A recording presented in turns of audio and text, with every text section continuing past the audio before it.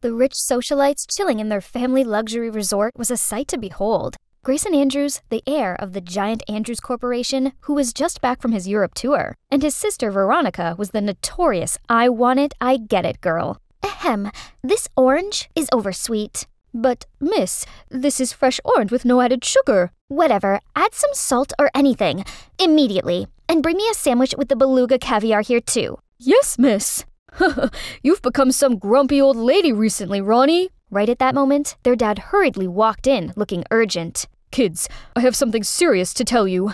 Do you remember our resort in Vietnam that got backlash last month? Is this the case where people were blaming us for harming the environment? It's just some employee's reckless act, and we already cleared it out, right, Dad? That's right, but I've just got the report that the inspectors got involved and the resort's suffering a great loss. I couldn't see it keep sliding like that. So, I've been thinking of sending you to Vietnam to take care of this. Dad, you can count on me! Vietnam, isn't it? That's where an idea came to Veronica. Dad, let me go with Grayson. I could be helpful. Her dad was considering it for a while and then agreed. Oh, Vietnam. It's been a hot minute. Of course, I have my own reason to be here again. And this is my reason. It all started back 4 years ago when Veronica's family gathered at Nam Family's resort on Lunar New Year, Tet holiday. Wow, my friend, see what you're building. You're right. I bet everyone would love this. Honey, this resort is surely profitable with this design and location. If only we could own one like this. Meanwhile, 14-year-old Veronica was totally mesmerized by someone else. Right at the moment her eyes caught the sight of Nam, Veronica was sure she met the one. Oh my, is this what people call love at first sight? Look at you! The little kid now grew up into a pretty girl, huh? Here's your lucky money! Instead of lucky money, could you please give me your lucky son? Everyone burst into laughter at her cheekiness, including Nam. I heard Nam is an excellent student at school. We can't waste talent, right? So, I think I'll offer him a scholarship in America. What do you say? A scholarship in the USA? Surely it's a good opportunity for me. He turned to see his parents' reaction, and they all nodded encouragingly. Thank you, Mr. Andrews. I'd do my best to pay back your kindness. But he definitely wasn't the one who enjoyed this the most, as our Veronica's heart was singing with joy, too. So that summer, Nam flew to America with all of the eagerness and excitement about the land of dream. He'd be staying with Mr. Andrews' family for the time being, and enrolled in the same school as Veronica and Grayson. And within the first week at the new school, he already established himself as a genius. It didn't take long for him to top in every single subject, and teachers were satisfied as he was also active in school's activities. Son, I'm so proud of you. Cozy as it seemed, the laughter in a warm family dinner didn't shine on the host's son, Grayson. I'd never heard the proud word from Dad before. Being the heir is not easy, but I tried my best. Why was he always the one outstanding? After the dinner, when others left, Mrs. Andrews approached Nam. Don't think my husband gave you some compliments that you believe you're above anyone. Remember, you're just a parasite on my husband's kindness. So Mrs. Andrews didn't like me here. I'd better be careful. From a corner, Veronica was hearing what her mom said to Nam. Mom's always been hard like that. It's all right, Nam. Be strong. You have me here. And she made sure she'd be anywhere Nam was, and no girls could come near him. Nam, be my boyfriend. Will you? Ronnie, don't make a scene here. Aw, did he just call me Ronnie? Everyone, attention! Nam is mine. Don't you dare bother my man. To seal up even more, she stuck a bunch of stickers on his clothes and bag. Nice tattoo, bro. It's nonsense. You like it? Then here. Then when Grayson had ran far, he looked down on his hand holding a sticker. Stupid girl. She couldn't design a better one? You think it's the end of How to Get Nam's Heart plan? Then you underestimate this girl. Nam, I got sunstroke. I'm too weak to walk myself. Take me home. Jeez. Seemed like she'd never run out of tactics, huh? Wow, tending to your bae this much. Nam Simplord. The buzzing from the others did bother him, but he didn't want to make a mess as he's indebted to Veronica's family's kindness. And deep down, he found her annoyance kinda cute? Aw, so sweet, man. Maybe he likes me too. And then Grayson ran towards them and cheerfully gave them the good news. Hey, Dad just won a big contract, and we will dine in Gordon Ramsay's restaurant tonight, guys. Yay! Are you sure you're tired? Ouch! Oh, my head hurts so bad. Nam, I think I'm gonna faint. Carry me, too. You wish. I'm gonna be up here forever. Then 3 of them walked side by side, happily chatting, and the schoolyard seemed to be lit up by their cheerful laughter. Everything went smooth like that. Then one day, Veronica woke up to see Nam was packing all his stuff. "What are you doing?" "I'm going back to Vietnam." "Why? Has anything happened? Please don't go." "Get off me!" Then he coldly walked straight out of her house with no more words. Veronica crouched in sadness. Worse still, no matter how hard she tried to contact him, still no replies from Nam. The only news she could update was his family's resort was plunged into crisis, and with a goodwill, Veronica's dad offered to buy the resort with an enormous sum to help them restart their business anew. And for the past 4 years, her heart still wanted no one but Nam, and she'd been waiting desperately for this reunion. "Yo, long time, right bro?" "Hello, stranger." "It actually feels good to see them too. If only that hadn't happened, the 3 of us might still be a perfect trio now." Nam couldn't forget the day when the hurtful truth was revealed. It's you who schemed against our resort? But why?" "Huh, you should ask why your father had that impeccable resort that makes me want it to be mine." "Thanks anyway." I'm gonna tell Mr. Andrews." "Suit yourself. But remember, 2 families are working together on a project. Let's see. If we withdraw, who knows? Your family will go bankrupt. Do you really want that? Huh?" Nam felt rage boiling up his body, but so did the powerless feeling. Right at that moment, he saw Veronica went home and immediately clanged to her mom. "Mom, there's a new spa downtown. Does it speak mother-daughter time to you?" "Of course, hon.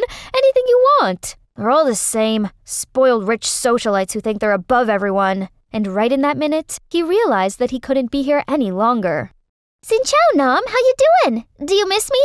But Nam just coldly turned to the other direction. "Seems like someone just got ignored." "And seems like someone wants a death note." "That's fine. He's just being shy. I'd be staying in Vietnam for a while and definitely make him my boyfriend." "Nam, you can't run away from me this time." But Nam was such a workaholic, and with Veronica's presence, he's stuck in the office even later. At this rate, how am I supposed to seduce him? There is the only way. After that incident, Nam's family managed to build a small hotel, but attracted a great influx of tourists. That afternoon, Veronica came there, then barged into the office room. "Oh, hi! Hello. Hi. Dad told me to go here and learn some business, but Grayson doesn't give me anything. Please let me help you here." "What do you want now?" Nam just wanted some peace away from Veronica, but things didn't go that way easily. "Come on, son. Do you remember when our family had a hard time? Veronica's family was willing to help us." "Help our butt, Dad. If only you knew." "Okay, but don't make a mess here." The day after, Veronica had the first working day at Nam's family's hotel. "Mangosteen? We don't have this in America. Hey you, bring me more. Hey guys, can you bring the sunshade here? I'm not wanting to be a burnt squid." "Didn't you tell me you wanted to learn? Get off your butt." Then Nam gave her loads of errands that she hardly had time to breathe. "Geez, I don't need to lift a finger at home, and now I'm folding blankets? The world is getting crazy." Then she shook off the bedsheet, but somehow the towel covered her head like the one in a ghost story film. "Woo! Let's see. 1, 2, 3, 1, 2, 3. I'm sexy and I know it." Little did she know, there was someone who couldn't hide his smile watching her fooling herself. "She hasn't changed much." "Hey, what you doing? Do it properly." Later, Veronica was dragging her aching body back to her family's resort after her first working day. "Oh, I can't feel my hand anymore, and my feet hurt running around." "Stop whining, Ronnie. It's nothing to what I've done today. Planning the strategies, promoting the services, blah, blah, blah." Grayson turned around to see his sister already sleeping like a log. He gently put the blanket on her when he received a phone call from Mom. "Hi, Mom. I'm doing just fine. No need to worry." "Hey, I heard Nam's family's hotel is doing good, right? But right at the time our resort suffered? Coincidence can't explain this properly. Grayson, I'm sure he planned to get this revenge for the past thing." "I don't think he's that much." "Anyway, Mom, you still hate him after those years?" "I hate your dad always comparing you with him. This low class will never be on the same level with my son, right?" What Mom said didn't stay still in Grayson. "It's true that Dad always regarded him more than me. Even when he's gone back to Vietnam, Dad still talked about Nam being this, Nam being that." Next morning, Veronica got up and freaked out that she'd overslept for more than 2 hours. When coming to the hotel, she received a glaring look from Nam and a long list of errands that seemed not to end. "Gosh, I have to do this for how long?"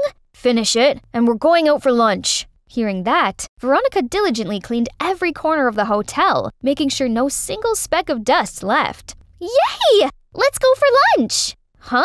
But why you're here as well? Happy being the third wheel? Then they went to a local store selling chicken rice, which was definitely out of Veronica's expectation. What the heck? Eating on the street? Nom, I don't like this place. I'm sweating like a dog already. Go to some restaurant and treat me with beefsteak. If you don't like it, then don't eat. No worries. I'm gonna take care of her plate. Come on. Okay, but you have to feed me.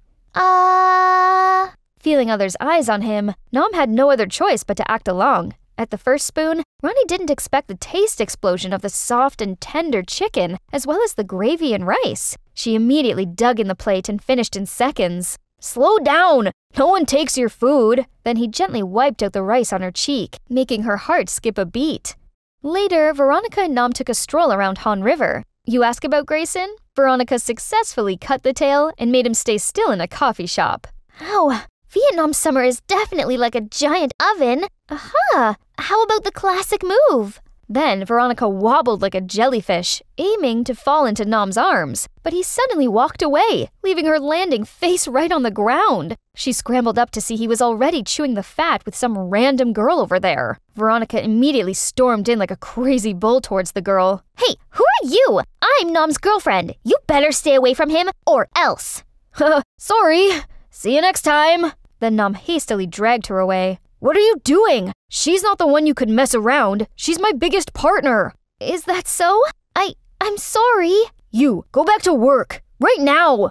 Then Nom caught up with Grayson at a coffee shop by the river. My sister is a little annoying, right? As her brother, I do apologize to you. She's fine for the most part, but sometimes... Yeah, you know. I don't know what to do with her. There's always an answer for everything, bro. The next day, Veronica came to Nom and saw him about to go somewhere. And as usual, she insisted going along with him. Enough! Stop goofing around! But I like you! You know that! Right at that moment, a girl walked over to them. Babe! Immediately, Nom turned around and pulled her in his arms. Here you are! Then he kissed her on the lips, and Ronnie was frozen in her spot. I was at the fish market busy selling some crabs to a customer when I turned around and saw this guy stealing our fish. He quickly ran away. I grabbed a stone, aiming it at the thief, but suddenly a guy appeared and it hit him instead. Hey, what was that? Let go of me! Shouldn't you at least apologize? I looked over and the thief was nowhere to be found. The thief's escaped! You should apologize! But the guy just frowned and huffed off. Hi, I'm Serena, and I was brought up here, in this picturesque fishing town. When I was little, I lost Mom and Dad to the sea, so Grandma raised me. We couldn't afford school for me. Instead, I helped Grandma sell fish at the market to make ends meet. But things weren't always easy. Serena, you all right? Yes, I just wish people wouldn't steal. I know. Hopefully it was an extra stinky fish that will give them a tummy ache. That's Edward, my best friend since childhood. Edward's parents are also fishermen, so we naturally bond together and grew up inseparable. Later, Edward and I were busy closing when I heard murmurs and saw Mr. Elbridge, the fishing enforcement officer. Anyone caught poaching striped bass will be given a hefty fine. What? You gotta be kidding me! Sir, it's only considered poaching if they were caught out of season, which they're not. Oh, really? Do you have the legal documentation to overpower my decision? Nope. Thought as much. He's obviously abusing his power. At home, I told Grandma everything that had happened at the fish market. I know it's not fair, sweetie, but maybe one day you could study, become an amazing lawyer, and help the local fishermen. I want to help. I can tutor you if you'd like. That's brilliant! Since then, Edward stayed true to his word and tutored me. He was smart, kind, and so patient in explaining things to me. Time flies, and by the time I turned 13, I had the biggest crush on Edward, but I had no clue how he felt about me. I'll wash up. In the future, I'll always share the housework with you. What does he mean by that? Does he also have feelings for me? The next day, when Edward and I were having ice cream, some kids came in and started making fun of me. Do you know eating too much ice cream makes you fat? Oh, of course you don't, because you don't go to school. Ha. She doesn't need to. She's still far smarter than you'll ever be. Why did you always stick up for me? Is it because you think of me as a little sister? I need to stop daydreaming. He doesn't have those kinds of feelings for me. Then, when I turned 17, something terrible happened. Grandma fell so sick that she passed away.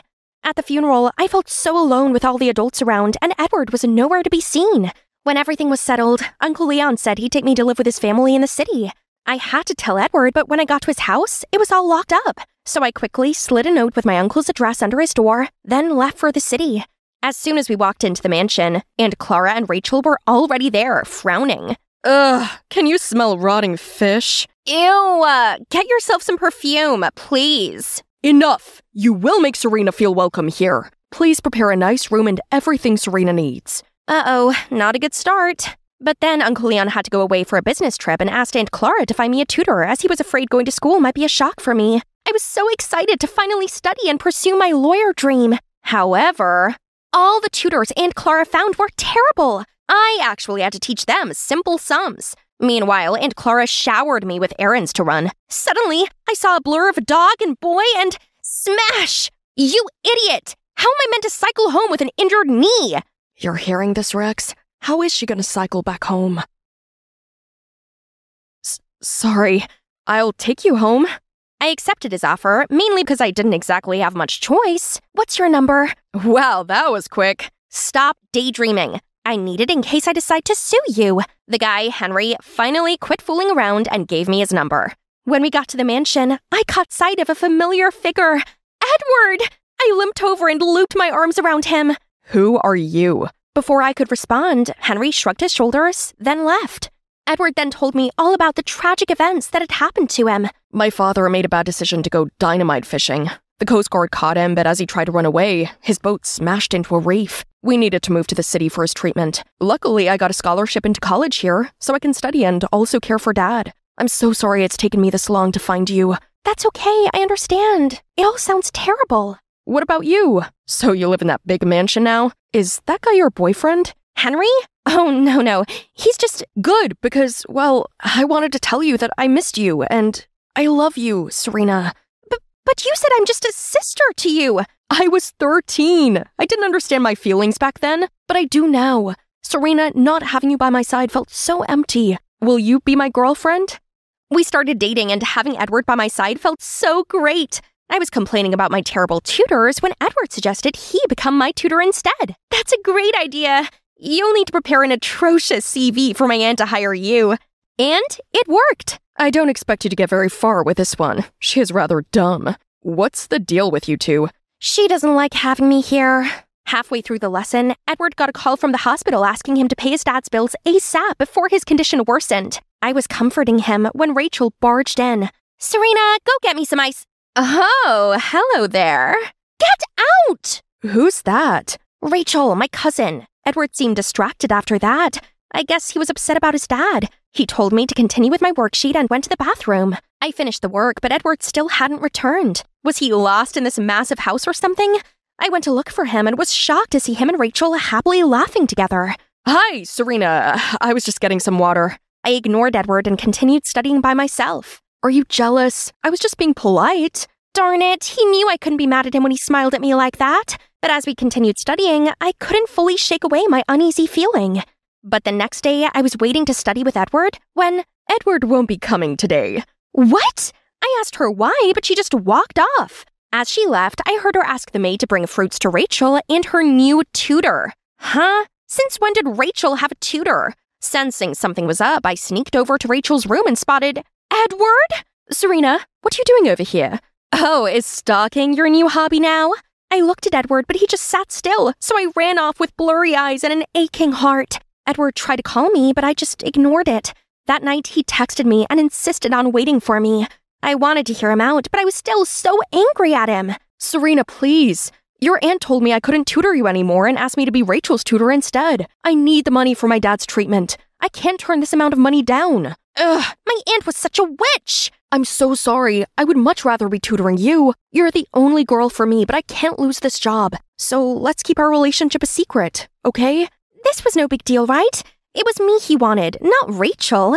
Edward's birthday soon arrived, and we have a date at this restaurant today. I was excited when my phone buzzed. Sorry, babe, something's come up. Can't make it. X. It must have been something super important for him to cancel like that. But on my way home, I passed another restaurant and couldn't believe my eyes. Edward and Rachel were sitting together. Rage swarmed over me, and before I could stop myself, I charged in there. Edward, how could you? Jeez, what's up with you? He's not even your tutor anymore. Ask him how long he's known me for. I was just your tutor, that's all. I couldn't believe this, so I stormed off. I felt like such a fool for ever believing his lies. While running in tears, I bumped straight into Henry. You look like you just got dumped. It was the straw that broke the camel's back, so I started crying louder. It's not me. I didn't do anything. Please stop crying. Anything you want, anything. How about the aquarium? It turns out the aquarium was just what I needed. Watching the fish was so relaxing, and Henry was surprisingly a lot of fun to be around. Your parents must be super easygoing to put up with you. Nope, my lawyer mom is way opposite. Oh wow, that's cool. It's my dream to be a lawyer. Is that so? My school's interviewing for a law foundation course. You should apply. A law foundation course, huh? Should I give it a try?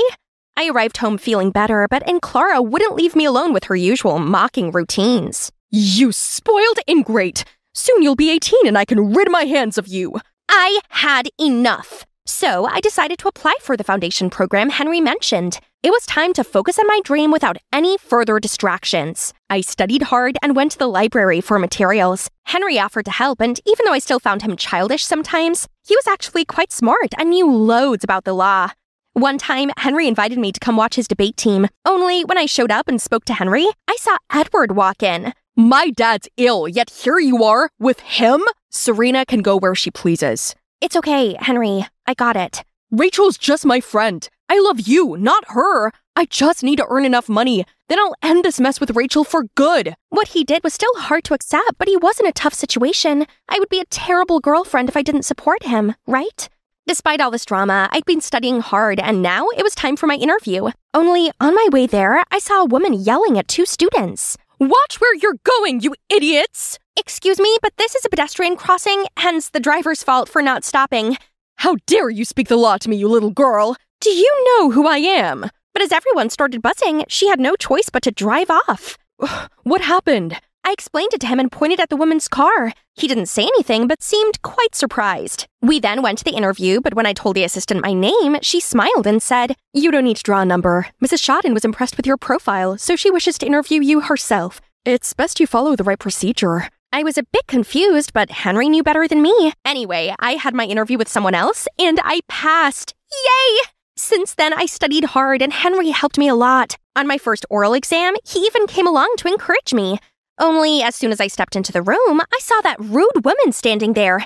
Hang on, she's the judge! Nerves wriggled at me, but I kept calm and nailed the exam. But afterward, she charged over to me. Don't expect a pass from me, you manipulative girl, seducing my son to get into this college. Huh?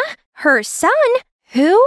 Mom, you can't do that. The exam's recorded. They'll see you're just being prejudiced. I insist you cut ties with this schemer at once. She humiliated me in front of a crowd and tried to smudge my impeccable reputation. No, she didn't. She was just telling the truth. Oh, and that day, I purposely called her in for an interview, but turned out you intervened. And ever since then, this snake was following you everywhere. So end it at once or leave. So this woman is Miss Shotton?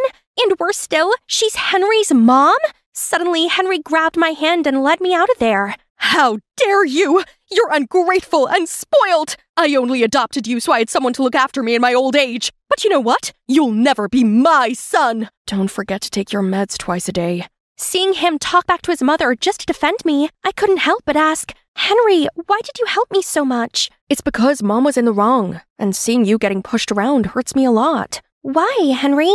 'Cause I like you a lot. Let me be there for you. Henry, your mom shouldn't have spoken to you like that. But she was only angry because she cares about you. You should talk to her. I really hope things will turn out fine between them. Henry dropped me home, and now all I could think about was his love confession. To be honest, I do have feelings for Henry. But what about Edward? What about our years spent together? Suddenly, I got a text from Edward asking to meet up. I guess it was time to sort this out.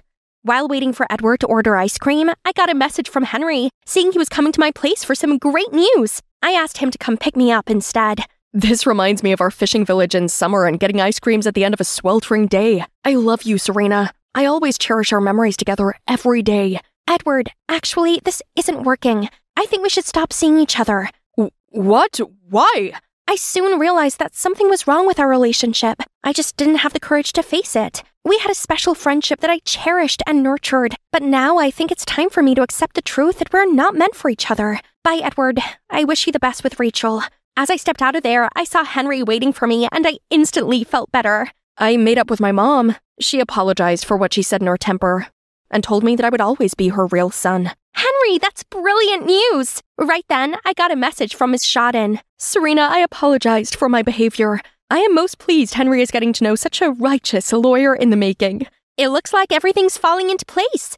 I arrived home, not expecting to see Rachel in a fit of tears. Mom, make her leave! This is all her fault! How dare you bewitch Edward! He's quit tutoring Rachel, and now my poor Rachel is distraught. I will keep on hiring you awful tutors and see how long it takes until you break.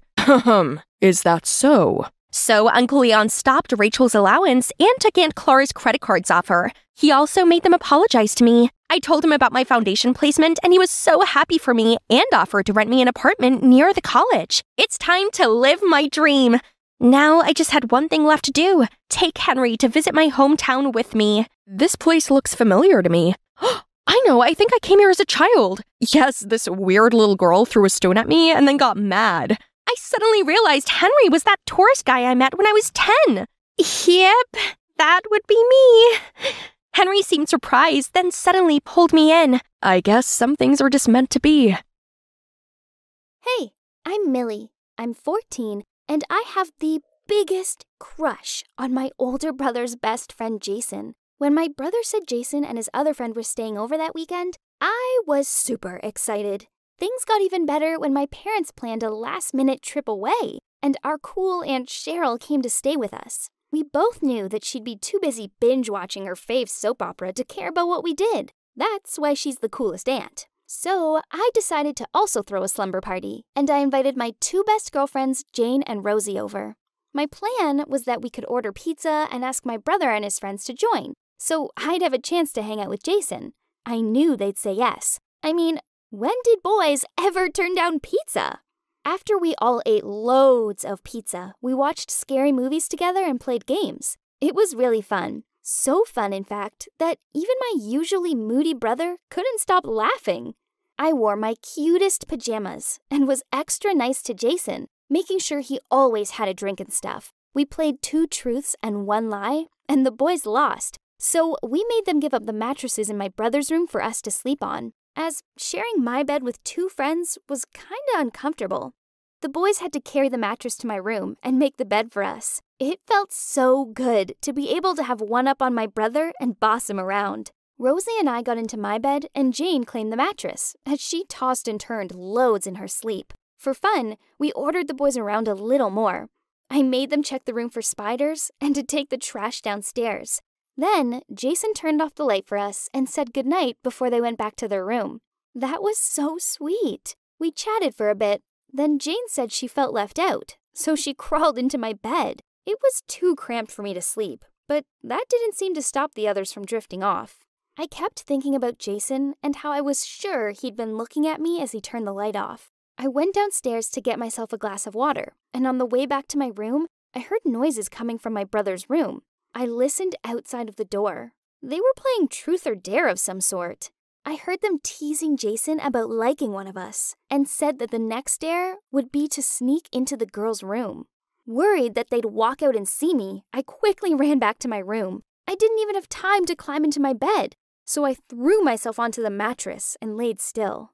Then, a while later, I heard footsteps. It must be Jason. His shadow got closer to me, and it felt like he was leaning down. And then, he kissed me! OMG! I tried my best to pretend like I was asleep. Then, I couldn't hold it in anymore. I kissed him back. He gently stroked my hair, then left. I couldn't believe it! He liked me too? And that was my first kiss ever! The next morning, I woke up early, did my hair, put on a pretty dress, and made pancakes for breakfast. I made one in a heart shape for Jason, which I set up on the table. But when everyone came downstairs, my brother took that heart-shaped pancake and gave it to Jane before I could do anything. Did he like my best friend? Ew, no way! After everyone left, I immediately told my brother he couldn't like my friend, but he told me that she liked him too. He said he knew I liked Jason, so we should join forces and help each other out. That kinda sounded like a sweet deal, so I agreed. My brother set up a movie date for Jason and me by saying it's just a normal weekend hangout. Then he bailed out last minute. The date was perfect. I accidentally touched Jason's hand when we both reached for the popcorn. I thought that this was it. It's time for me to talk to him frankly. So after the movie, we grabbed a drink and I said to him, I know you like me. Let's stop acting as if nothing happened. He looked confused and laughed. Then I went on more specifically. You know, that night you came into my room? But he kept looking really lost, saying that he didn't go into my room that night at all. Then his phone rang. It was Jane calling him. Her picture showed up on the screen. Why does he have her phone number? He picked up and told her he'd be over shortly. I immediately asked him about it. Then he stuttered, saying that actually, he and Jane had just started dating. They first met at my slumber party and had exchanged social media accounts and have been talking to each other nonstop ever since. He also said that they were thinking about how best to tell me and my brother about this. And thank you. If it wasn't for you, I wouldn't have met Jane. But what were you talking about before? Continue. Stunned, I quickly replied with, Gotcha! I was just kidding. It was a dumb dare. My brother dared me to prank you because I lost a game to him. I made my excuses and swiftly left after that. I felt completely mortified. When I arrived home, I threw a tantrum and told my brother everything, including the part about me overhearing them playing Truth or Dare and the kiss. He just sat there listening with his mouth wide open. And then things all came to light. They dared Jason to go into the girls' room and draw on our faces, but he refused, so he chose Truth instead. And he answered a question saying that out of all the girls, he liked Jane the most. After that, my brother felt uneasy. He was confident that Jane had eyes on him, too, so he pretended to go to the bathroom, and then he came into my room. And before he could stop himself, he kissed Jane, and she kissed him back. But turns out, it was me! I was the girl who was lying on the mattress! He then screamed at me. Why did you suddenly switch beds? While I screamed back, you stole my first kiss? This is so disgusting and awkward. We quickly calmed down and stopped yelling at each other because it's even too embarrassing to fight about. We then swore to keep this a secret till the day we die. And now we have 2 heartbroken siblings who have accidentally kissed each other in this household. Not to mention, from now on, we will have to watch our crushes being all lovey-dovey with our friends, too. This is a nightmare.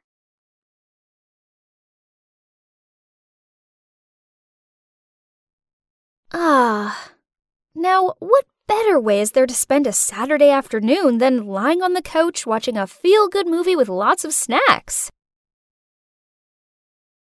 I suppose I better get that. OMG.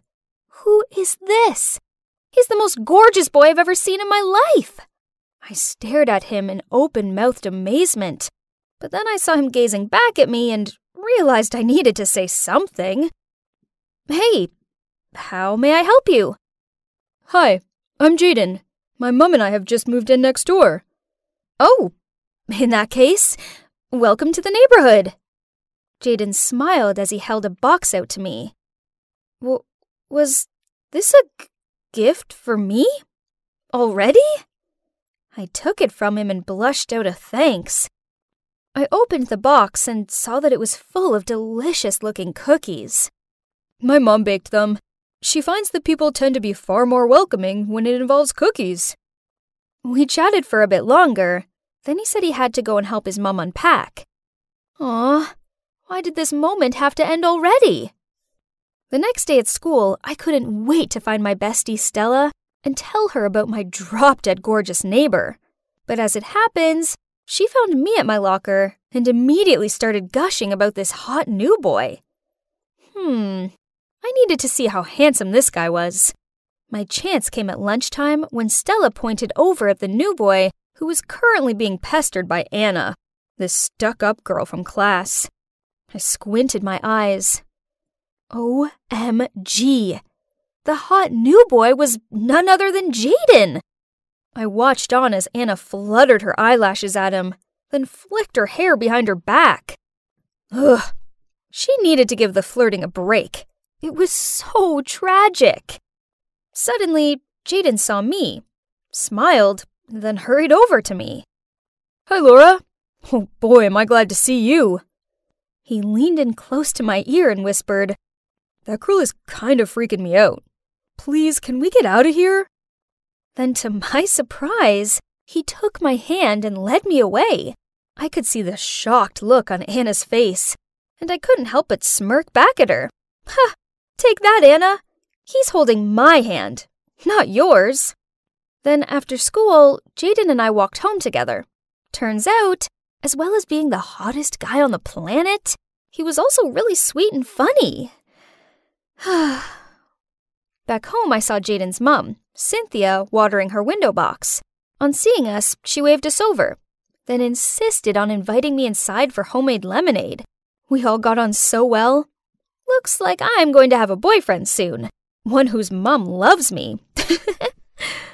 From then onward, Jaden and I hung out lots. We had lunch together, we went to the library together, and always walked home together. I was pretty sure the girls at school were super jealous, especially Anna. One day during PE, the teacher told us we were playing dodgeball and assorted us into 2 teams. Anna, who was on the opposite side, wouldn't quit aiming at me. I tried my best to dodge her throws, but bang! She got me! Now, listen to me. Guys like Jaden don't like ordinary girls like you. He's mine, so quit chasing him. Furious, I yelled, I'm not chasing him. He's already my boyfriend. Actually not. Yet I was pretty sure Jaden liked me too. Just you wait. He'll soon tire of you and come running to me. Ugh! Anna was so annoying. I needed to get my frustrations off my chest, so I ranted to Stella about her. Forget Anna. No one likes her anyway. As for Jaden, it's obvious he likes you. He's just new here and probably feels too shy to ask you out. Yeah, you're probably right. He must just be shy. But, I know Anna won't quit chasing him. Then you should make your relationship with Jaden official. Stella had a point. If Jaden was too shy to ask me out, then maybe I should take the initiative. Then Anna would have no choice but to back off. Ha! Tonight was the night. So I texted Jaden, I need your help with something. Let's meet at 8 p.m. by the slide in the park. But then he messaged back saying he couldn't meet tonight as he had to help his mom with something. Right that moment, my dad arrived home earlier than usual and announced that he was taking me and my sister Megan out for dinner. Ooh, this restaurant looked nice. I walked in alongside Megan and... Huh? What were Jaden and his mom doing here? Then my dad walked over to Cynthia, kissed her on the cheek, and said, Hello, honey. Jaden and I shared astonished looks. Then we peered at the adults for an explanation. Laura, Megan, this is Ms. Green, the lady I told you about. What? I mean, I knew Dad was dating a woman named Ms. Green, but I had no idea she was Jaden's mom. Then, before we knew what was happening, Dad got down on one knee and pulled out this diamond ring, then asked her to marry him. And you know what? She said yes! Oh, no. No. They can't marry, 'cause then Jaden will be my brother. Megan looked delighted and hugged them both, while I stared at Jaden in bewilderment. Don't get me wrong, I really want my dad to be happy, but why her? And what about me and Jaden? After that, Cynthia seemed to always be at our house, baking cakes, humming while she dusted and cleaned up, and exchanging gooey looks with my dad. Ew. Then one day, she insisted that Megan and I went wedding dress shopping with her. She tried on this one dress and, yeah, okay, she looked pretty good in it. But when she asked me what I thought about it, I just shook my head and said, well, it's not very flattering, is it? She tried on several more dresses, but I managed to find fault with them all. Then, when I noticed how disheartened she looked, I patted her shoulder and said, "Don't worry, Cynthia. You can always postpone the wedding until you find a suitable dress." She looked a bit taken aback, but then she just smiled at me and said, "That's okay, Laura. I'm going to go with the first one." Ugh. Anyway, now the dress was chosen, so at least I could go home now, right? Wrong. As on the way home, we passed an arcade. Cynthia led us there and then excitedly challenged me to a game of air hockey. Then I said jokingly, "Fine, I'll play, but if you lose, you don't deserve to be my mother." And guess what? She won! Ugh! And worse still, Megan wouldn't quit giving me dirty looks for the comments I'd made. Jeez, I was just joking. "What is wrong with you today?" I plopped down on the couch and blurted out everything. She'd take my side, right? Turns out, no, she wouldn't. What? You and Jaden aren't even official. But Dad loves Cynthia. They both deserve happiness, so stop being a brat about it. Then she stormed off to her room. Ugh, I feel like I'm going crazy. I have huge feelings towards Jaden, and I know he feels the same. So why can't my sister be mature enough to understand that and support me? I needed to vent to someone. Luckily for me, I had Stella. Why does no one care about my feelings? I can't be Jaden's sister. Sorry, Laura. I don't know what to say. Suddenly, from the nearby table came a lousy voice. "So that's the reason why Jaden has to hang out with you? You're pathetic, Laura." Turns out we were so lost in conversation, we didn't notice Anna and her flock sitting at the table behind us. Actually, we've been into each other for ages. It's not our fault our parents made some dumb decision. Anyway, whether we can be together or not, it doesn't change the fact that you bore him so much that he'd choose watching paint dry over being with you. How dare you? She was about to grab my hair, but right at that moment, a hand stopped her. It was Jaden. That afternoon, on our walk home, I finally came clean to Jaden. I like you a lot. I have always been since I first met you. I know you like me too, but you think it'll be awkward because our parents are getting married. Maybe if we just tell... Laura, you're such a sweet girl, and I do like you, but just as a sister. What? How could he say that to me? He had to like me, didn't he? Feeling an unexplainable amount of shame and embarrassment, I ran away from him. As I lay on my bed and rubbed my tear-stained eyes, all I could think about was how unfair this was. So, by the time Dad called me down for dinner, and I walked in and saw how happy he looked, my anger got the better of me and I yelled, "I hate you, and I hate Cynthia! How dare you try and replace Mom?" Then I rushed back to my room. "You really upset Dad. You know that, right?" I didn't answer. I was also upset, but no one seemed to care about my feelings. Dad said we come first, so if you really feel this strongly about it, then he'll cancel the wedding. To be honest, I'm real mad with you right now. So? What about me? You're so immature and selfish. I didn't understand how my own sister could be so uncaring, so I screamed out. So what? You don't care that Mom's being replaced by some fake woman? And what about me? Why does no one care how I feel? Oh my god, Laura, for once, this isn't about you! Megan rolled her eyes at me, then stormed off. Finally, everyone quit going on about the stupid wedding. But why didn't I feel good about this?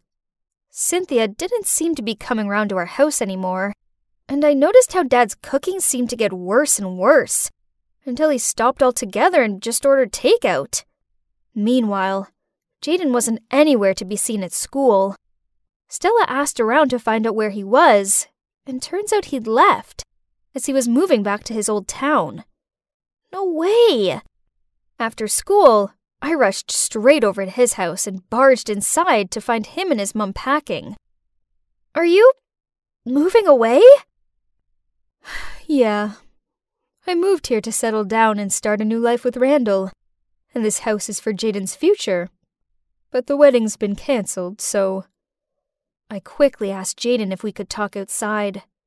My mom's cried so much. Randall's her soulmate, and she can't stay around her if she can't be with him anymore. The most annoying part is that she agrees with him that the kids must come first. So, I hope you're happy now? Oh my god, what have I done? His words were like a stab to my gut. Oh no, this was all my fault. I was so obsessed with Jaden that I didn't stop to think about what was best for everyone else. Without saying another word, I ran back home and burst into the kitchen where Dad was drearily staring into his iced coffee. Dad, you deserve to be happy with Cynthia. So please go and tell her how you feel before she leaves for good. But it was too late. Cynthia and Jaden had gone. Just kidding! Nah, actually, Dad managed to catch Cynthia just in time, and he told her how much he loves her and can't live without her. So, guess what? Yep, they got married, and now they're both happier than ever. I've learned the hard way that being selfish and inconsiderate of other people's feelings for my own gain just makes everyone miserable, including myself. So, now we're one big happy family. And I suppose having Jaden as a brother isn't actually so bad after all. My name's Mary. I'm 20 years old, and I grew up with a very strict and religious mother. Every Sunday during church, I would say the same prayer to God. Please, God, help my mother to change into a different person to make my life easier and more comfortable. I never actually expected God to answer my prayers, but then something completely unexpected happened. Living with my mother wasn't easy for Dad and me. She was very strict and always had her ridiculously high standards. As a result of this, she gave us both a long list of daily house chores, and she could turn from a well-tempered woman into a monster at the slightest thing. Once, when I was dusting, I accidentally smashed one of her beloved cat ornaments, and she locked me in my bedroom for a full day. Another time, Dad forgot to take the trash out, so she emptied it into his briefcase. Mom also liked to have us live by her rules. Dinner was at 7 p.m. prompt. Bedtime was at 9:30 p.m. with no room for adjustment. And under no circumstances was I allowed to ever go out with a boy. I mean, come on, I'm a 20-year-old girl. I started dating this guy called Ben in secret. He's such a kind, caring guy, but I knew Mom wouldn't see it that way. So when I went round to his, I had to pretend to her that I was meeting friends. It was difficult having to lie to Mom, and it sucked that I couldn't stay over at his place. I was a grown woman, but Mom made me feel like I was still a little girl. As much as Dad and I loved Mom, her strict rules and temper were getting to us. One time, I overheard Mom yell at Dad, "You're a useless old fool, and I don't know why I married you." I walked into the kitchen to find Dad sighing deeply while staring blankly into space. Turns out, her outburst was all because he'd made toast with the bread Mom was saving for sandwiches. I felt so bad for him, so the next time I was at church, I said my usual prayer to God. I never expected Mom to actually alter her ways, but then everything changed 180 degrees after the terrible accident. My mom had a serious car crash in which the airbag didn't pop out in time. She bumped her head hard and ended up in a coma. Seeing Mom lying there unconscious and helpless was horrible. I prayed to God for her to wake up, even if it meant putting up with her strict rules. I actually believed that she was in this state because of me and my evil prayers. But then, a miracle happened. After 3 whole agonizing months, my mother woke up. Thank you, God, for answering my prayers again. Only my mother was looking at me like I was a complete stranger. Then she said to me, "Sweetie, do you go to my school? As you look familiar." Huh? What was going on? Then, when she saw her reflection in the mirror, she screamed and said, "How am I so old? This mirror's broken." The doctor ran some tests. Turns out, Mom lost all her memories that happened after she was 18. So, in my mother's mind, she's still an 18-year-old schoolgirl. Having a mother with the mindset of a teenage girl was, well, difficult. We had to decorate the spare room with a load of posters of bands from the 80s I've never heard of before. We had to teach her what a laptop was and show her how to use the cooker. Also, she never cleans anymore, and she even steals my clothes. My dad now works a lot, and I'm stuck playing mom to my mom. I once caught her trying to sneak out in my miniskirt and tie-dye t-shirt, and I folded my arms and scowled at her. "You're not going out dressed like that." She got so mad with me and sulked off to her room. OMG. I just realized I was becoming my mother. But she did look ridiculous. She's a 45-year-old woman, not some teenaged girl. But after the initial shock of my mother acting like a completely different person, I began to warm to her. She was funny, super curious, and most importantly of all, she didn't care about rules. Although one time my cell rang, this startled her so much that she grabbed it and threw it in the sink. Yeah, I wasn't overly impressed, but I guess it was kind of funny. She just didn't understand this world anymore. The one thing I did enjoy was having pamper evenings with her. She put scrunchies in my hair and helped me put my mask on. Then we chatted for hours about school, mean girls, and cute boys. Yeah, so, okay, talking about boys with my mom was weird, but it felt like this wasn't my mom at all, but someone new entirely. Then she asked me if I had a boyfriend, and I nodded without hesitation. Now I can comfortably talk about him without being afraid of her judgment. I told her, Ben is so cute, polite, mature, and very talented, and he's so good with technology. Oh, he sounds swell, she smiled. Could you invite him over to show me how to use that face-what's-it thing on the computery thing? I replied, sure, sure, Wendy. This was great. Now, not only could I be open about having a boyfriend, but now instead of feeling afraid of Mom, I was friends with her. Ben came over and helped Mom out with the computer and things. I mean, she still seemed completely puzzled by it all, but he seemed so chilled around her, even when she picked up the laptop and began to shake it in an attempt to get it to turn on. Yeah, the on button helps. I left them to it and went to get orange juice. But then I walked back into the room to see her brushing her fingers through his hair. When she saw me, she quickly pulled her hand away, and I was left wondering if I imagined it. But then later on, when we were watching a movie, she made a big deal of sitting next to him. Did my mom have a crush on my boyfriend? No, surely not. But then, after Ben left, Mom said, "That Ben is so handsome. Unlike that old man that also lives here. He has terrible dress sense and smells like cod liver oil tablets." This shocked me. Poor Dad. I guess it was a good thing he was working away so much, as I don't think he could have dealt with Mom being like this. Then, a few days later, Mom invited Ben over for dinner to thank him for helping her. At that point, I thought that maybe I was just too skeptical. My mother may be childish and impulsive, but she would never be her daughter's rival, right? While I was cooking in the kitchen, the two of them were laughing non-stop in the living room. They told each other endless stories, and it was annoying that my mother kept praising him and jumping up and down like a kid. I had to put on headphones and try to focus on cooking so I didn't have to hear those ridiculous sounds. But when I finished prepping dinner and took off my headphones, the house was strangely quiet. Where did they go? I walked out into the living room to the most horrifying sight. While Ben was trying to focus on the computer screen, my mother was sitting next to him on the sofa, her hands all over him. What the heck? Her hand was moving downwards and touching his thigh. "Stop!" I shouted. Startled, Ben stood up. That's when I noticed sweat drenched his shirt. He stuttered out, I didn't do anything. Your mother." And then he ran away.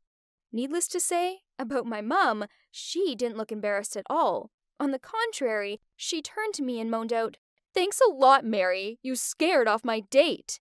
I went crazy, threw a mirror at her, and told her to have a long, hard look at herself. She screamed back at me that Ben loved her because of her soul, not her age or appearance.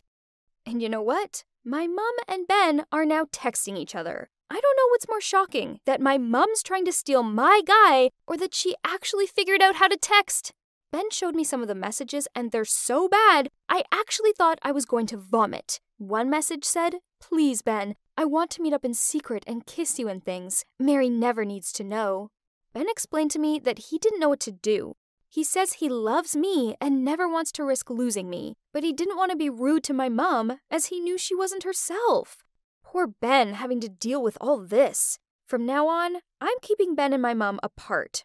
So I've gone from having a secret boyfriend to having a mom who wants to kiss my boyfriend. My life is crazy. Please, God, I don't recognize my disciplined, strict mother anymore. And as challenging as it was to be around her, I miss her, and I just want her back.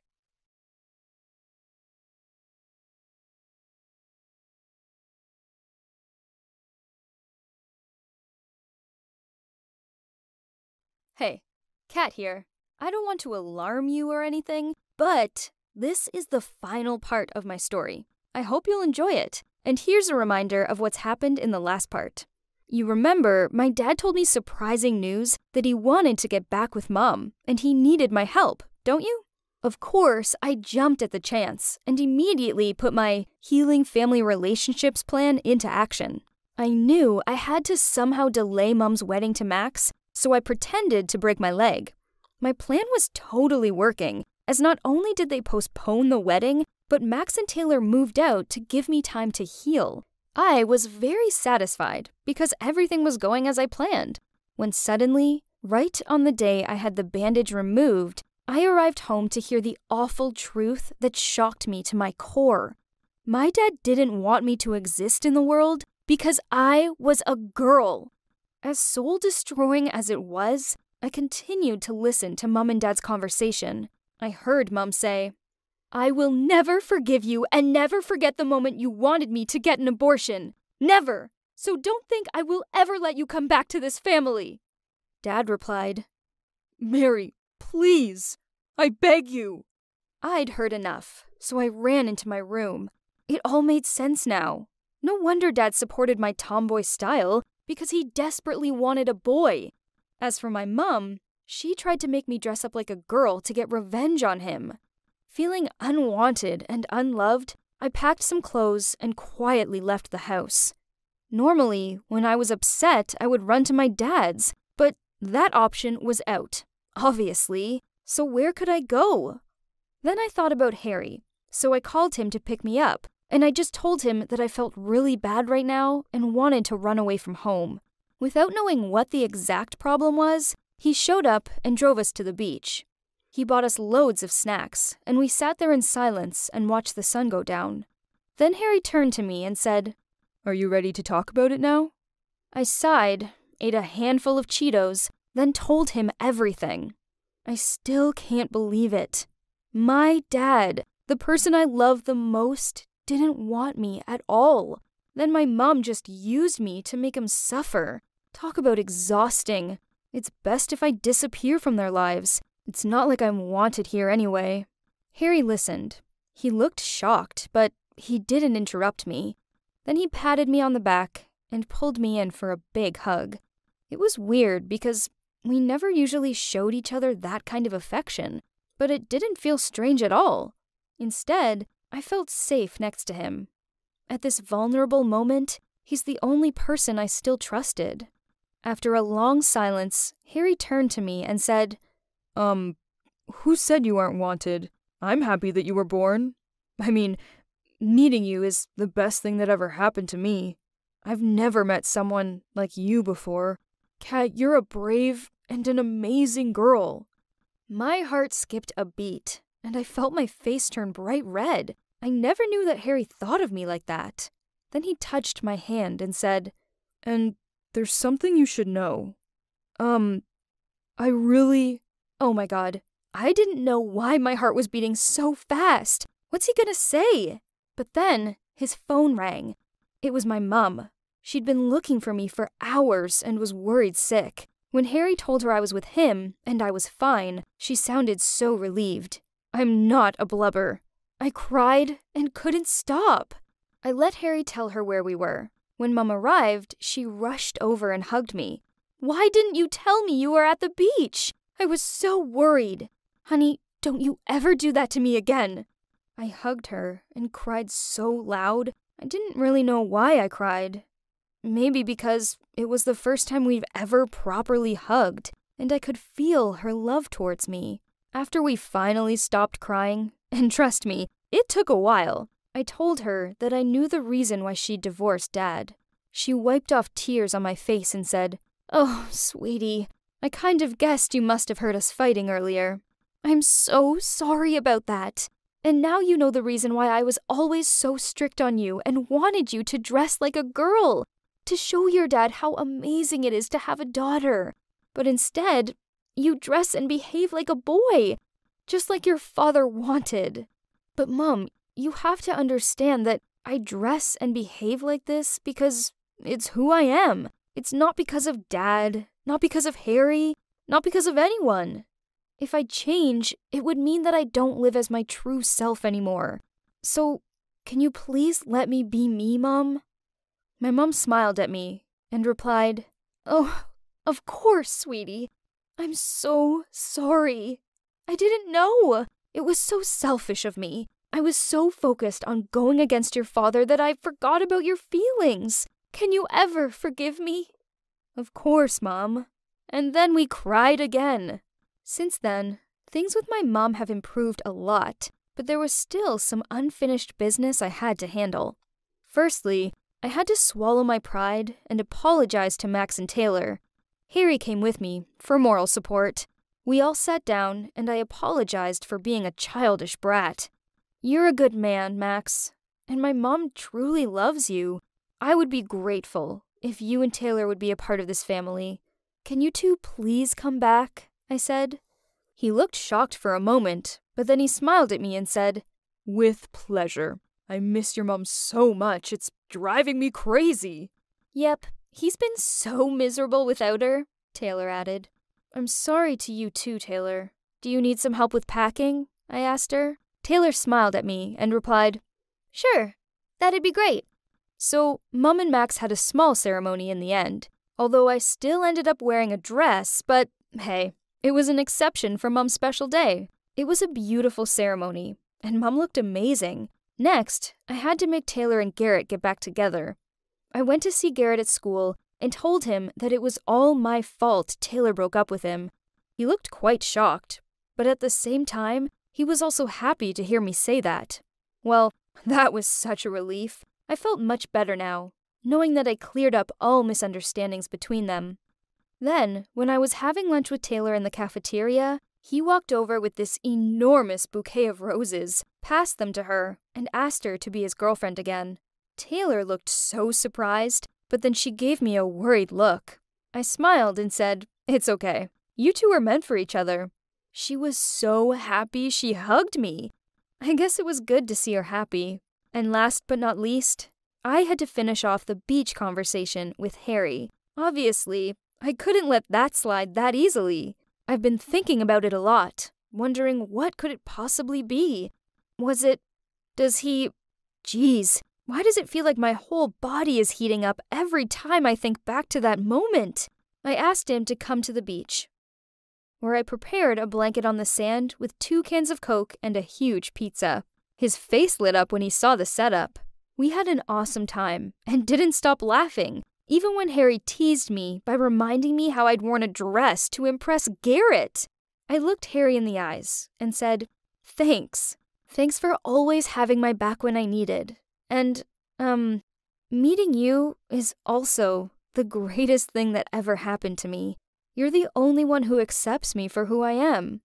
He touched my hand and said, "Kat, last time, I wanted to tell you something. I really like you, and I want us to be more than friends. Will you be my girlfriend?" Oh my god, this was crazy! Suddenly, I felt so shy, so I gently punched his arm and turned away, looking elsewhere so he couldn't see I was blushing like a tomato. Then I said, "Okay, fine, but it's just because I pity you." He laughed and hugged me. It felt so good being in his arms. Life was pretty great. Finally. But there was just one last issue to resolve. My dad. I went round to his place and we had a super long talk. He admitted he messed up and apologized for what he'd done in the past and for trying to get me to split Mom and Max up. He told me that it didn't matter if I was a boy or not. He will always love me and is very proud of me. So, as you can see, it's been a whirlwind, but it all worked out in the end. I have the best boyfriend ever and an amazing family. I've been through a lot, but all I'm gonna say is never change who you are just to fit into the norm or to please anyone. Be yourself and the right people will love the real you. If they can't accept you for who you are, then they're just not worth it.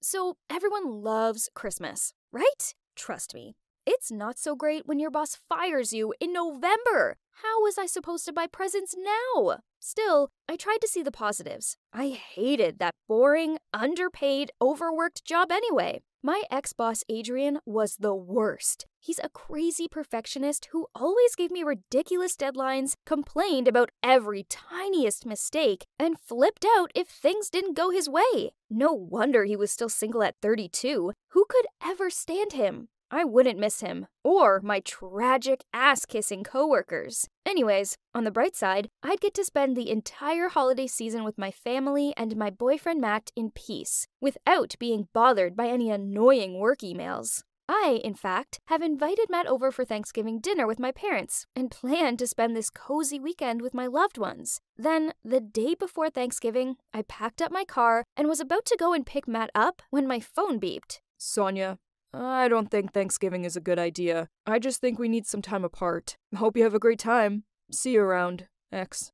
What? Had he just broken up with me over text message? I immediately rang him up, but he'd turned his phone off. Just great. Here I was stuck at home for the entire Thanksgiving and Christmas period, being a jobless, boyfriendless loser. To make it worse, even my little sister Gina had a boyfriend who adored her. This is so unfair. One night, my parents were out to buy a Christmas tree, and Gina had her boyfriend over to help put up Christmas lights and decorations. Well, needless to say, love was in the air, and that festive vibe didn't help at all with my misery. So I refused to join them and curled up in my room. Feeling so lonely and miserable, I downloaded Tinder. I usually wasn't one for dating apps, but I was feeling so low, I would have happily spoken to anyone. I didn't feel like being me. I was sick of being me, so I used the fake name Crystal and just put some artsy scenery pictures up. I could be whoever I wanted to be. And you know what? It seemed to be working, as a few guys wanted to talk to me. Okay, most of them were also bored, or only after one thing, but then there's this guy called Carl that caught my attention. Like me, he had no pictures of himself, but instead, he had images of song lyrics and movie quotes, including the quote, "The more you know who you are and what you want, the less you let things upset you." I love the movie Lost in Translation, so I sent him a message telling him he had good taste in films, and he messaged me back complimenting the scenery photos I took. After that, we started chatting days and nights. We talked about everything, from the dumb to the meaningful. He actually helped me out a lot and made the Christmas period bearable for me. It was all going great, until Christmas Eve. He sent me a message to wish me a Merry Christmas, along with, "Let's meet up for a drink." Oh no. Even though the app said he was only a few miles away, I wasn't ready for meetups. I actually was nervous upon reading his text. My heart was pounding, and I found myself worrying about what he would think of me when we met. What if he didn't look like what I imagined? What if he'd be disappointed when he saw me? Why does that even matter, though? Unless I developed feelings for him. I don't even know anymore. But it's certain that I couldn't face him just yet. I politely refused his invitation. He was cool about it. Then we still continued to talk like normal. I survived Christmas, and then for New Year's Eve, Gina persuaded me to go to a party with her boyfriend and friends. I wasn't really keen to join, but I guessed I needed to do something to stop this gloominess. As I was walking in, I was so busy brushing off the snow on my shoulder that I bumped into a guy. To my horror, I looked up and saw that it was my old boss, Adrian. Why was he here, in my hometown? He was also shocked, but managed to smile at me. But I just gave him a glare, rolled my eyes, flipped back my hair, then strode off. What a mood killer! I grabbed a drink and sat in the corner in an attempt to avoid bumping into Adrian again. Gina found me and tried dragging me onto the dance floor, but I refused. Then she winked at me and in a tipsy voice said, "You need a man to dance with. I'll be right back." 5 minutes later, she excitedly waved at me and shouted over, "Found one!" I just want to facepalm as I saw her dragging Adrian by the hand over to me. Talk about awkward. But still, I mumbled out a hi, downed a shot for courage, and then chatted to him. Okay, it turns out he was visiting his grandparents who lived around here, and he was actually an okay guy to talk to. After I spent most of the night talking to him, he bought a drink, then said to me, "I have to admit that after the death stare you gave me on entry, I was afraid for my life. But it turns out I've enjoyed chatting with you."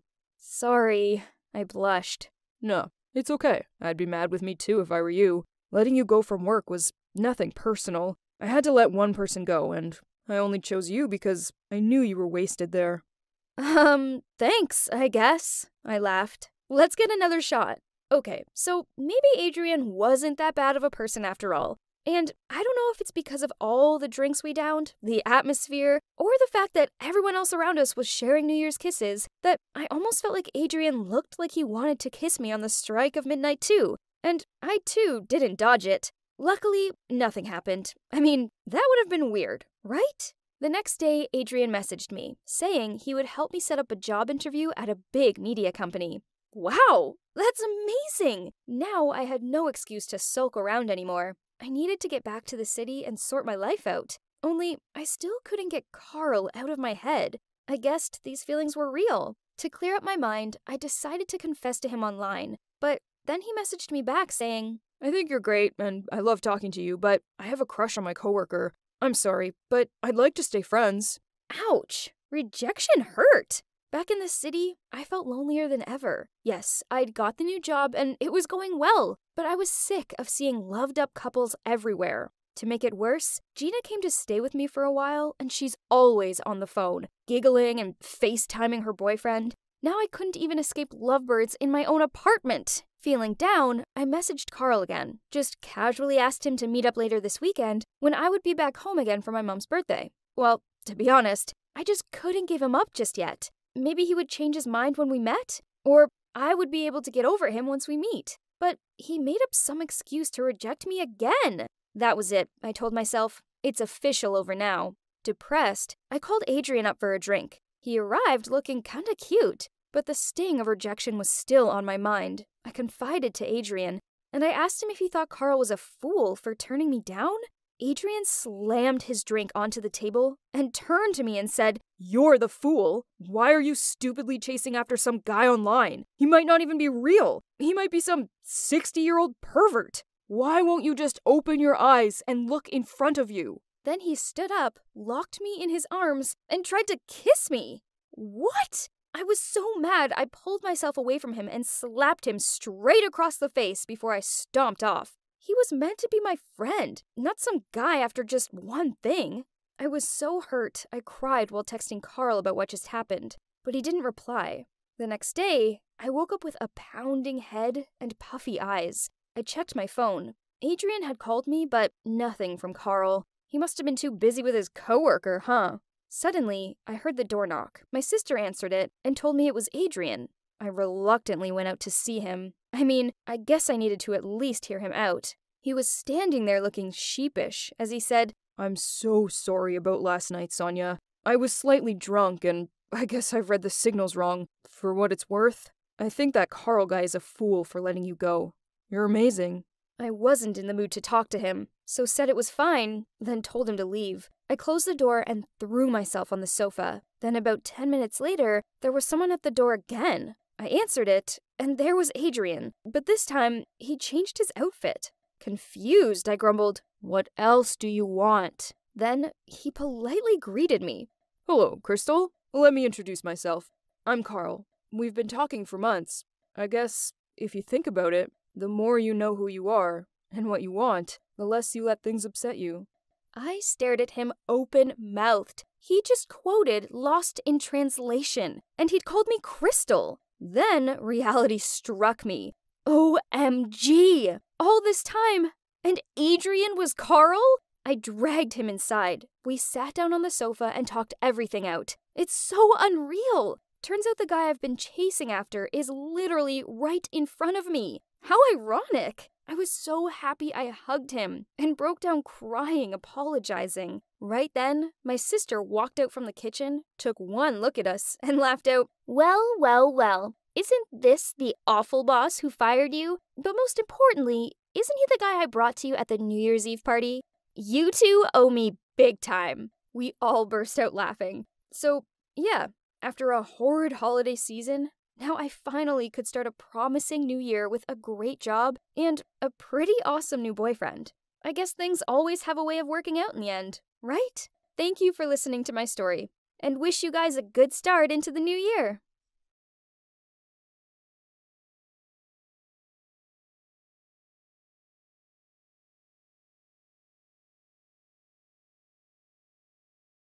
I sprinted to the cafeteria, hoping that there would be something tasty left. This was my teacher's fault. She made me stay behind after class. "Mindy, your grades are too low. Yada, yada." Oh no! All I saw were empty trays everywhere. My stomach rumbled at the thought of having to return to class hungry. But then, like a mirage in the desert, the last loaf of bread, chillin' next to Tom the Hottie. Without a second thought, I grabbed it and bit into it. Chewy. Very chewy. Then suddenly, everyone burst out laughing. That's when it hit me. There was no bread. I was munching on Tom's ballet shoes.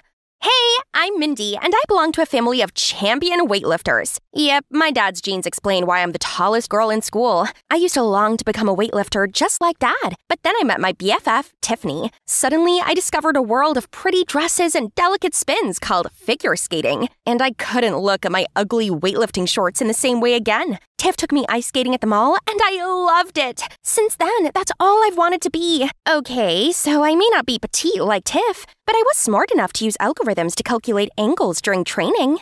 Tiff and I both got scholarships into this amazing sports-focused high school, and yeah, that's when the trouble started. It didn't matter what cute outfits I wore or how normal I tried to be. Being a giraffe made me stand out, and being with pretty, petite Tiff made it worse. The only ones who didn't ignore me were the weightlifting team, but that's only because my dad was their coach. Then, to make things even worse, my clumsiness and appetite of an elephant accidentally got me on Tom's bad side. This was bad, as almost every girl and guy in this place was obsessed with him. Ever since then, no one took me seriously, and trying to avoid my dad so he didn't lecture me on giving up skating for weightlifting was tiring. I was in the changing rooms when Tiff came over. Oh, I forgot it was the annual health check day today. I shouldn't have eaten that muffin earlier. Oh, no, I forgot about that too. No way could I have my weight published for the entire school to see. I'd be nicknamed Mindy the Massive. So when no one was looking, I sneaked out of there. But trying to find a hiding spot big enough for this oversized body isn't easy. The janitor's closet. But as I hurried toward it, I bumped into Tom. Have you ever heard of ladies first? You call yourself a lady? Fine, lady. Let me have this. In exchange, I have this very yummy snack for you. What snack? This bread! How dare you! At that moment, the door suddenly swung open, and the janitor yelled at us to stop kissing? Ugh, what? Thanks to this unnecessary misunderstanding, we ended up in the principal's office along with our parents. My dad even brought the entire weightlifting team along and started throwing a tantrum. Mindy, you skipped classes! I couldn't mention the health checkup, so in a panic, I babbled out, I was on a date with Tom. Who would ever date you, Miss Brahma Bull? Then there was a loud bang as my dad smashed the table in half. Bull? Who are you calling a bull? I mean, Mindy is strong and cute, just like a bull. Our love language is a bit, special, isn't it, honey? Oh, my lovey donkey. You're revealing a little too much. Everyone gasped in shock, and the next thing I knew, Dad burst into tears of joy and started hugging everyone. My pumpkin finally has a boyfriend. This calls for a party at my house, but if you ever break my little girl's heart, you're doomed. I thought it was just a white lie, until the next day the stampede of students bombarded me with questions. How long have you and Tom been together? Who made the first move? You or him? You have to come sit with us. So this white lie had actually grown legs and was sprinting. But strangely, this feels interesting. Suddenly, I wasn't just Tiffany's oddball sidekick anymore. Instead, I had all the limelight, and this shouldn't be ending so soon. No, I had to extend my fake dating with Tom. So right when Tom walked by, I immediately dragged him away amid the roars of approval from the students. The entire weightlifting team is spying on us. Do you want to feel my dad's wrath if he finds out you were lying to him? You started this. I don't think my dad will see it that way. Fine, I'll play your boyfriend. And you stop eating my shoes. Deal. So we continued the dating facade, but I didn't expect that the weightlifting team actually was spying on us everywhere. We had to keep up the act. Tom escorted me to all of my classes, stuck adorable notes on my locker, and during lunch, he fed me spaghetti and used his sleeve to wipe the sauce off my mouth. We ended up spending most of our time together, and the spies definitely thought we were the real deal. I knew this was all just an act, but he was like a big cheese ball. My cheese ball, so still, it felt good. The more time I spent with Tom, the more I found myself liking him. He listened as I told him how hard I worked to get into the school, and in return, I learned new aspects about him, such as how much he loved ballet dancing, even though his family and his former friends hadn't always been understanding about it, and that his cold exterior was due to this, as he didn't want anyone who would question his dreams in his life again. We started growing closer, and he did some super cute things, such as cheering me on during skating practice and bringing me hot chocolate to warm me up. I was enjoying getting to know Tom, but unfortunately, not everyone was a part of our fan club.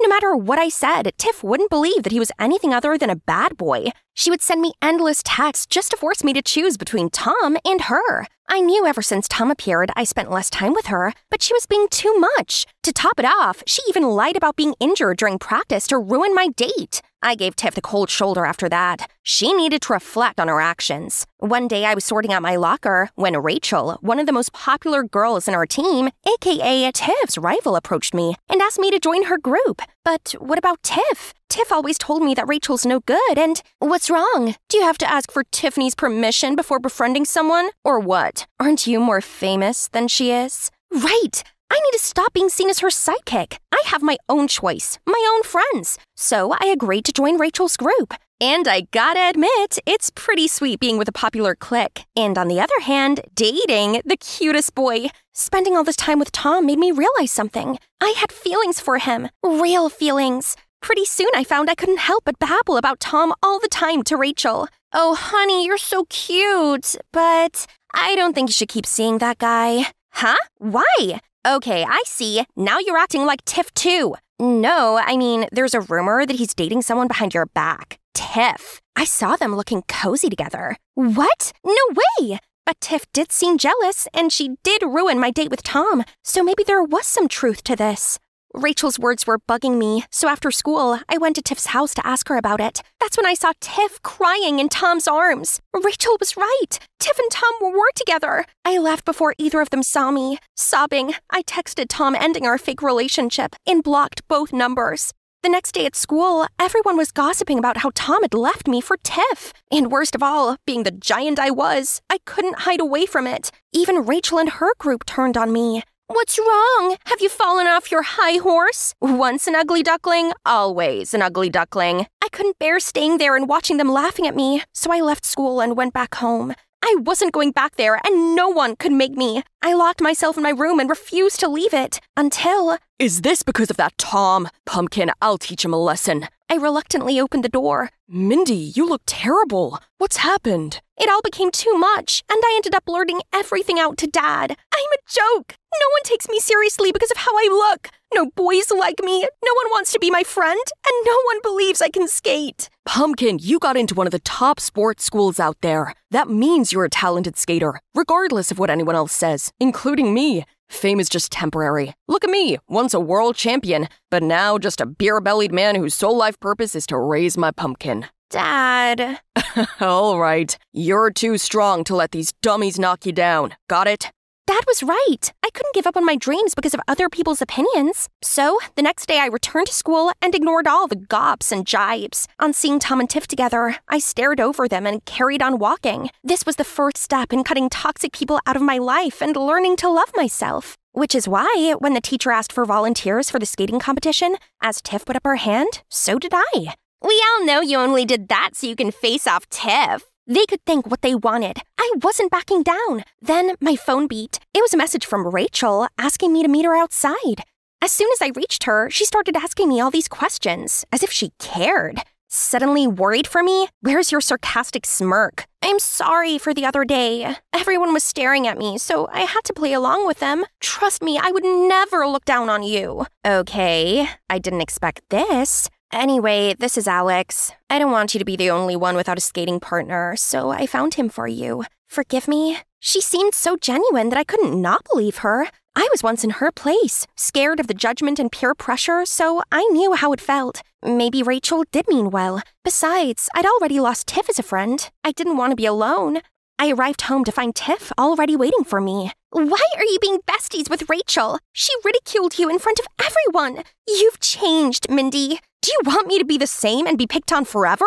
And you're not a great friend either. You just want me to live in your shadow and witness how happy you are with your new boyfriend. What about you? You left me too. I felt stunned. How could she be that upset when she was the one who now had Tom? When I'd calmed down, I thought back to what Tiff had said and wondered if I really had changed. Tiff was always there for me, regardless of what I looked like, but I didn't tell her Tom and I weren't for real, as I guess it made me feel superior. I joined Rachel's group without considering how bad it would make Tiff feel. I realized that I had an inferiority complex toward my own best friend. On the day of the competition, I went to talk to Tiff, but I couldn't find her. I smashed my routine with Alex, but during Tiff's turn, I noticed that something seemed wrong. Then during her spin, I saw her lose her balance and thud! She fell hard and was rushed to the hospital. I rushed over to accompany her there, but Rachel stopped me. Why did you do that with her skates? Was that the reason why you told me to keep it a secret about you sneaking into Tiffany's waiting room? I tried to explain that I didn't do anything, but then the judge announced the results. Because of Tiff's mishap, I'd scored enough to land the last spot in the final round. I won't work with someone who uses tricks to win. Giant girl, you're on your own.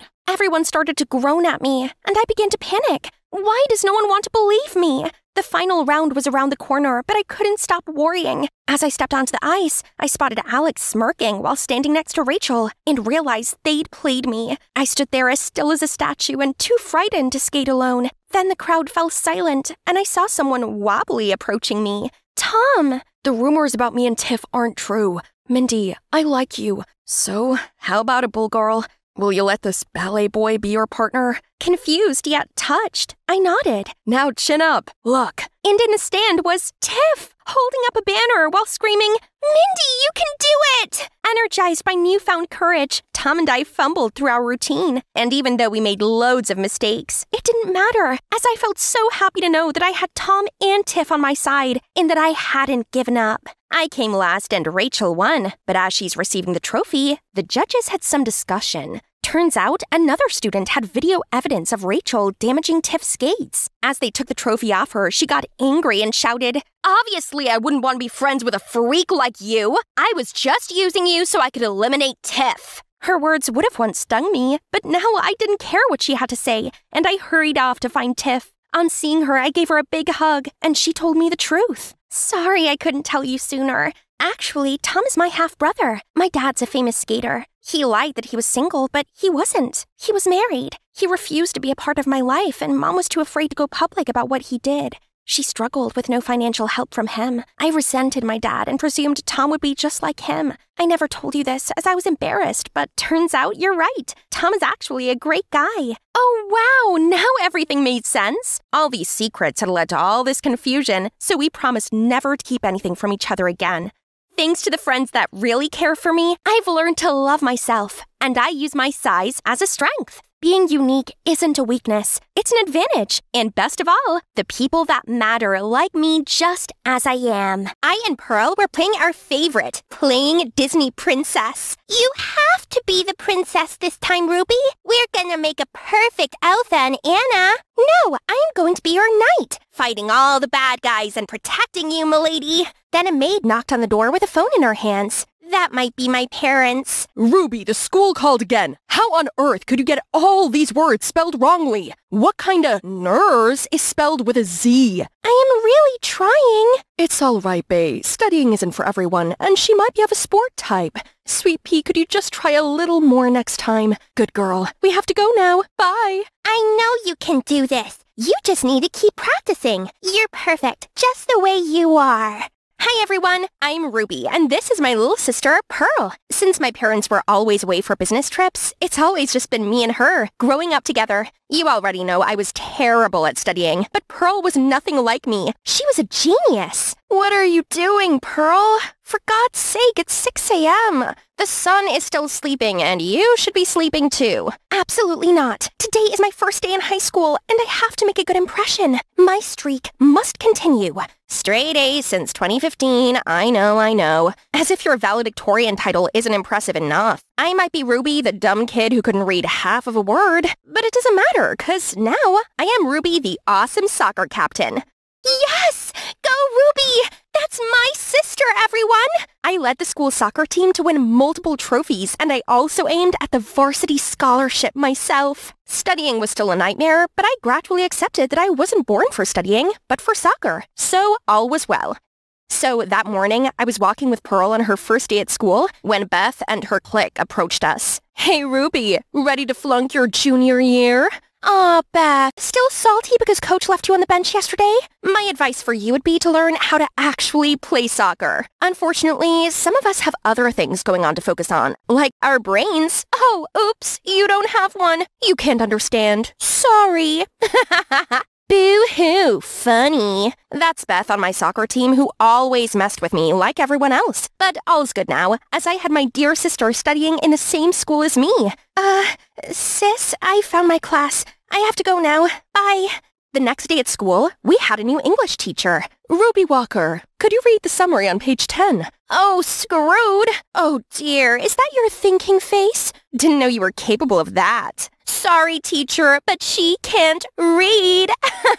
You know what? My thoughts today on the book can be summarized into the classic song by the amazing Taylor Swift. So the haters gonna hate, but I'm just gonna shake. Shake it off, shake it off. Just then, the entire class was in a frenzy, and everyone was singing, dancing, like they were in the Eras tour. The teacher was so upset and tried to calm everyone down, but I was sent to the principal's office immediately.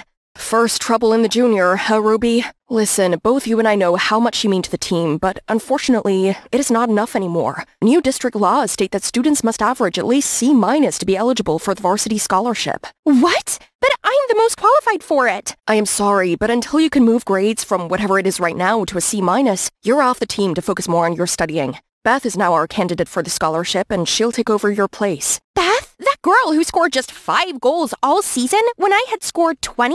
The world was really getting crazy. No way was I going to watch my passion get taken away from me that easily. I'm gonna study hard. Right! I'm gonna ask Pearl to tutor me.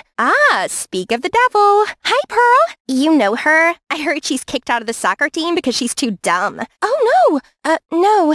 How scandalous if our valedictorian did. Well, maybe now wasn't a good time. That night, I dozed off at my desk writing 4 words over and over again. I am not dumb. The news had spread that I got kicked off the team because of my grades, and the kids at school were vicious with their insults. Like I didn't have enough issues already, Pearl started to avoid me like a plague, as if she's ashamed of me. So I couldn't ask her to tutor me either. It's like the whole world was going against me. The district superintendent was visiting our school, and the principal chose the 2 smartest kids to give a welcome speech, Pearl and a new student, Joe, from my class. So we started to hang out a lot at our home to prepare for the speech. Hey, Ruby, need any help with tomorrow's test? Nah, I am famously unteachable. Don't waste your time on me, and Pearl is waiting for you. It's all right. She can wait. Let me help. Surprisingly, for the first time in my life, I felt like I could actually learn. There was something about the way he taught me that made me absorb knowledge naturally. Like he understood me and my struggles. Hey, there you are. I've been looking for you. We have a test coming, so I was helping Ruby. And we have a huge speech to give on Thursday. You know nobody actually listens to those speeches, right? Anyway, I trust you to come up with something incredible. Pearl stormed out angrily, but the only thing in my mind then was that I actually could learn. Hey, Joe, please teach me more. Joe could help me learn to get better grades, and then I could finally get back to my team and win the scholarship. Later that night, when I was practicing some test questions Joe gave me, Pearl barged into my room. I am not comfortable with you spending time with my boyfriend alone. Boyfriend? I didn't know you were dating. Well, not yet. Not with you hogging him and not giving me space to charm him. Oh, sorry. I was just excited. Joe is an incredible teacher. I was actually learning. Yeah, right. Of course you're capable of that. Pearl left my room, and it felt like a knife went through my heart. Since when did she think of me like that? Like everyone else does. But she always believed in me. The next day was the speech, and even though I was heartbroken, I still went to support her, and I clapped the loudest after she gave her amazing speech. Thank you for granting us a chance to study here. On behalf of the whole school students, I'll try my best to bring glory to our school's tradition. Wonderful speech, but I think before you bring glory to our school, shouldn't you teach your beloved sister, Ruby Walker, how to read first? I mean, maybe your dummy sister could learn 1 or 2 words from you before getting kicked out of her school. The whole auditorium burst out laughing, and my rage was filling my body. I lunged at Beth and grabbed her stupid ponytail until she screamed so loud, even the moon could hear her. Teachers and guards tried to separate us, while other students were excitedly shouting and cheering. In the middle of the messy crowd, I saw Pearl look at me in shame. I ran to her, but she just brushed me off. It's you again. Joe isn't enough, and now you try to steal my spotlight as well. What? No, I never meant harm to you, I swear. But she didn't listen to me and angrily stormed off. I was so angry at my brain for always failing me, and at everyone. Now my dream was gone, and my dear sister hated me as well. I fell down on the bleachers and saw Beth wearing my captain's armband, gathering everyone to the morning practice. She waved at me with the widest smile. It was hard to fight the tears, so I let them fall. There you are. I was looking for you to continue our classes. I don't think we should continue our classes. Why? Pearl, she doesn't like you and I together, and she will hate me for this. Oh, I will talk to her, but this is more important. You need to get back on the pitch. But you're just wasting your time on me. I'm just an idiot who ruined others' lives. No, you're not an idiot at all. You're dyslexic, like me. I've noticed your symptoms for a while, but I wasn't so sure. But I am now. Dyslexia? There's a name for this? So I'm not stupid?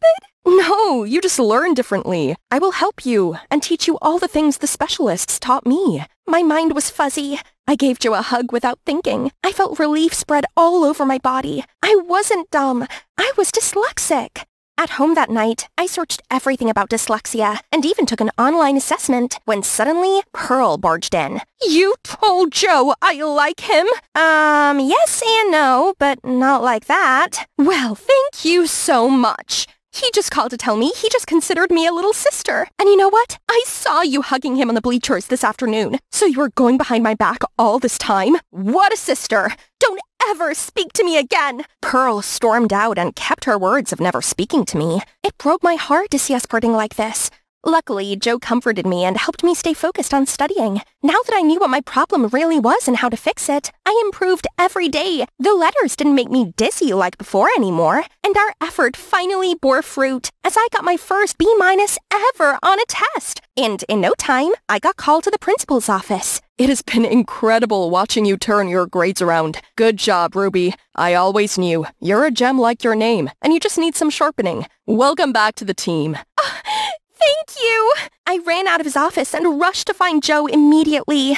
We did it! I'm back on the team! Congratulations! But that was all you. You did it, Ruby. That moment would have been perfect if I could celebrate with Pearl. I knew she didn't want to talk to me, but I really wanted to share this with her. But upon seeing me and Joe, she was just shooting me death rays. The joy in my mouth instantly turned to ash. I just wished we could go back to the old good days together, but I had no idea how. With me coming back to the team, I reclaimed a captain title and was eligible for the varsity scholarship. And of course, my impressive record easily got me the win. Congratulations to Ruby Walker for winning this year's varsity scholarship. Come on stage. Thank you very much, sir. All I can say is I'm immensely grateful for this chance, and I'm gonna try my best. Hi, everyone. Ruby's too shy, so she did prepare a speech here. Good luck. Except that I didn't prepare this note. Everyone in the audience all locked eyes on me, and I was sweating all over when I took the paper from her. Today is